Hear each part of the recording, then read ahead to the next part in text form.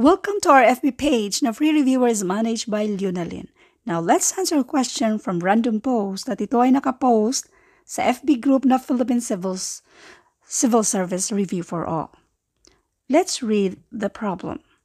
If there are 3,500 students in a school and 3/7 of them are majoring arts, how many are not majoring in arts? Let's solve this in 3 ways at kayo nang mamili kung saan kayo hiyang, kung saan ang gusto nyo, kung paano ba siya isolve. Now, let's do solution number 1. Doon tayo sa box method. Pero bago yan, dito muna tayo sa shortcut. Itong 35 divided by 7 and that is 5, tapos kopyahin yung dalawang 0, tapos yung difference dito sa 3/7, yung difference nila, bali 7 minus 3 and that is 4. So yan ang i-multiply natin dito and this is equal to 2,000. So ganun lang siya kadali na ang sagot dito ay 2,000. Doon tayo sa detalye kung paano natin nakuha yung 2,000 na yan. So mag-box method tayo.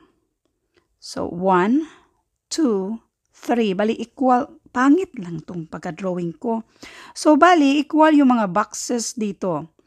We have 1, 2, 3, 4, 5, 6, 7. So, 7 na mga boxes dyan at pareho yan sila lahat.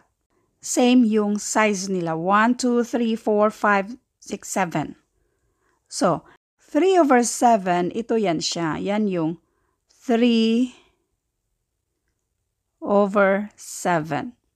Yan yung majoring in arts. Now, yung tanong, how many of them are not majoring in arts?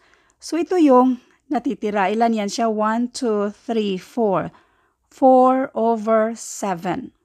7 na hati. So, hatiin natin itong 3,500 by 7.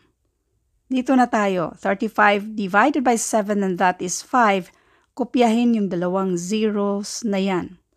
So, balik kada box, meron yang 500. Kada box yan siya. So, yung tanong dito mismo ay, how many of them are not majoring in arts?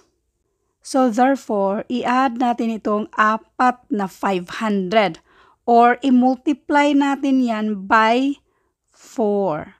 5 times 4, this is 20. I-drop natin yung dalawang 0. So, ang sagot dito ay letter B, 2,000. Now, let's do solution number 2. 3/7 of them are majoring in arts. Yung kabuuan ay 7/7. I-minus natin itong 3/7. Saan ka galing ng 7/7? 1 kasi yan siya.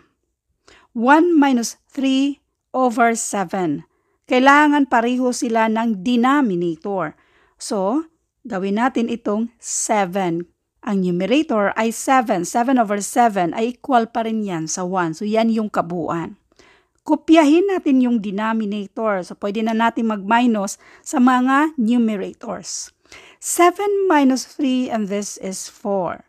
So, therefore, 4/7 of 4/7, how many of them are not majoring in arts?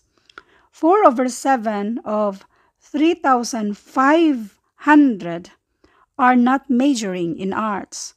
So, kopyahin si 4/7, ang of multiplication, at kopyahin itong 3,500.